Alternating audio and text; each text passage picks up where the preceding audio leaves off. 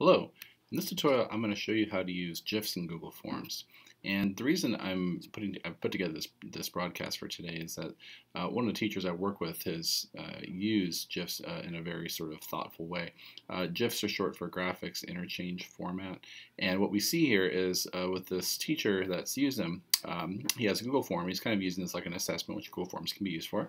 But if you look down here, instead of a static image, he uses GIFs, and these are really, I think, a really great use of technology in action because the GIFs just play over and over, and it's a very short snippet of basketball positioning, and this is a lot more effective than I think just traditional YouTube video because you have to like play a video and then you get to the end, you have to play it again. Whereas these things are just constantly running. There's also a little title slide on all this. So the teacher here is asking, what is the best position, and has, has a corresponding question. So a really cool use of using GIFs. So what I'd like to do is kind of show you how to do this because it is quite easy. Find a section of video that you would like to do. In this case, I have some parameciums that are obviously running around under the microscope, and this is a Creative Commons licensed image, so I think it's okay to use.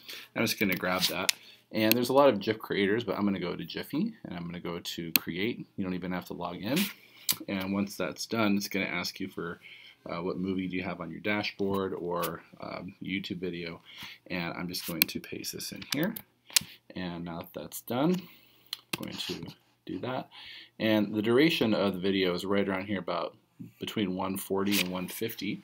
So I'm going to go here, and I'm just going to have a 4-second GIF. I'm going here to about 143. I'm going to say continue. The next thing it'll ask you is if you want to, for example, put a caption over it.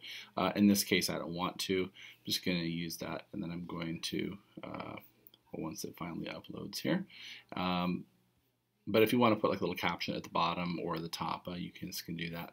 I'm not going to do this. I'm just going to go continue to upload. And now that I've done that, this is basically my source URL, but I'm just going to upload to Jiffy. And once I do that, it'll give me a shortened URL, a full URL, and then from that I can paste it in a Google form. So it's quite easy. There's a lot of these already on GIF sites that you guys can use, but now that it's done, I can now get my link. So I'm just copying my link, and there you go. And once that's done in a Google form, when I go over here, I can go to add a video, and I'm just going to go add a video to my URL and paste that in there. Oh, sorry, wrong place. Sorry, I put it in as an image before. So by URL, and there we go. And now that that's done, it'll load the preview, and you just select it, and bada bing.